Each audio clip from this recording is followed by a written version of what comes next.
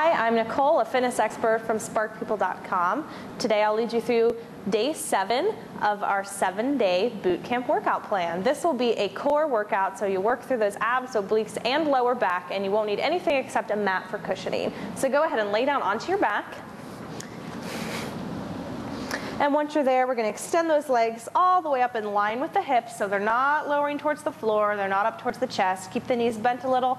I'm going to cross one ankle in front of the other and reach those hands up. This variation of the crunch, I like to call it climbing a rope. So we're going to crunch up, reaching towards the ceiling and reaching to the side slightly, and then take the other hand over. So think about climbing a rope up, or each time you're reaching higher and higher, slightly to the side, exhaling every time you go up. I want to do a few of these as we get warmed up through those abdominal muscles. So stay right here for a little longer. If you really need to, try to use one hand for some light support behind the head and neck.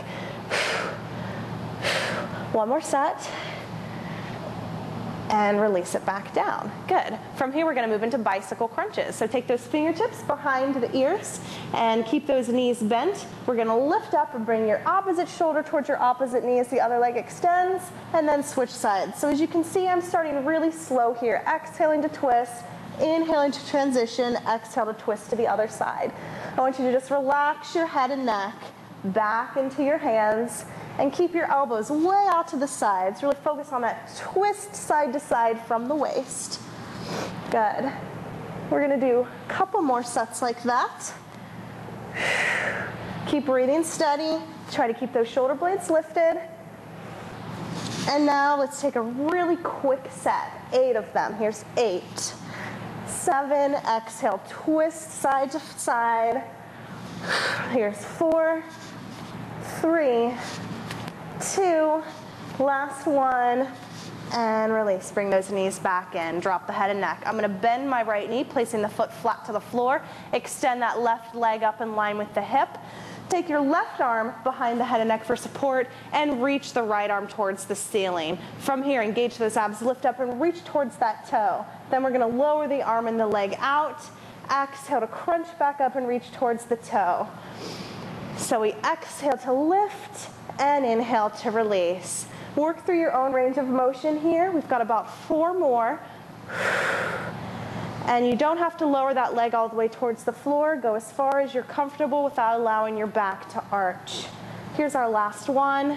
Exhale, really reach and release. I want you to bend the knee, switch the hands behind the head and neck, take the right leg up and hand up. Exhale, reach towards it. Inhale, extend out. Exhale to lift. Inhale down. Keep those abs pulled in, your lower back really pushed flat to that floor underneath you. And your head relaxed back into your hand overhead. We've got 3 more of these. Exhale, reach for 2. And here's our last one, all the way up and release down. Take your foot back down, relax the head and neck. From here, we're going to extend those legs up once again. I'm just going to keep my hands up here for now for another option. Keeping your back flat, glued to that floor. You're going to inhale and lower your legs away as far as you can before your back starts to arch up, and then exhale to slowly bring it back up in line with the hips. So squeeze those legs together, and this doesn't have to be a big movement. Really focus on that lower back and pushing it as flat as you can for added intensity if you would like. Just float that head and neck up so the shoulder blades are lifted off of the floor. So you're working a little harder here, and that's optional. You can stay flat on your back or try this version. We're going to try 2 more. Inhale, lower down, exhale up. Last one. All the way back up, and hug those knees in towards your chest, relax down. From here, I'm just going to roll over onto one side. It doesn't matter which side you're starting on. And I'm going to move into a side plank position, elbow directly underneath that shoulder. You can go with your knees bent as you lift. This is the easiest. Your legs staggered as you lift. That's a middle level. Your feet stacked as you lift is the hardest, all right? So pick your level. elbow directly underneath that shoulder. We're gonna lift up into a side plank and hold. Pull those abs in and reach that hip towards the ceiling. I want you to do your best to hold, rest only when you need to. For added challenge, we'll add a crunch at the top. Exhaling to bring your elbow towards the floor and inhaling to reach up. We're gonna aim for 8 of these. Do what you can, and even if you can't add this element, you can try to hold yourself up in your plank like you're bringing your top hip towards the ceiling and lifting your bottom hip away from the floor. Either way, you're breathing slowly and steady. One more time. All the way back up and drop those hips. We're gonna switch to the opposite side. So placing your elbow directly underneath the shoulder, knees bent, feet staggered, or feet stacked. As soon as you feel ready, top hip up towards the ceiling, abs engaged. Lift it up there and hold. Make sure you're breathing. If you want to add that challenge, take the arm up. Exhale to crunch down and inhale to bring back up to that start position. Keeping those abs pulled in really tight, never holding your breath here. If you feel like you're getting fatigued or you can't hold yourself up, just drop down to your hip to rest. 3 more. Exhale down for 2. Keep those hips up one more time. And all the way back up, release. Good. From here, we're gonna flip over onto our stomachs to do another variation of the plank. I'm gonna place the elbows under the shoulders. I like to clasp the hands together so the forearms are down on the floor in front of you. Go ahead and curl those toes under as we get ready to lift up.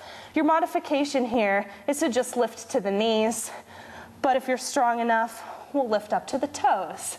So our goal is to hold, only resting on the knees if you need a break. So to add challenge to this one, I want you to pike your hips up towards the ceiling and then bring yourself back down to your plank. So exhale, reach up, and inhale, bring it back down. Make sure the whole time you're pulling that navel in towards your spine to help protect your back. If this variation is too challenging or it's uncomfortable for you, just work at holding your plank there at the center. We'll try it just 2 more times. And last one, keep breathing all the way back down. Good, relax your hips to the floor. And we'll get ready to work that lower back really quick before we finish up with our stretches. So let's relax the head and chest down. Place your fingertips behind the ears or the neck.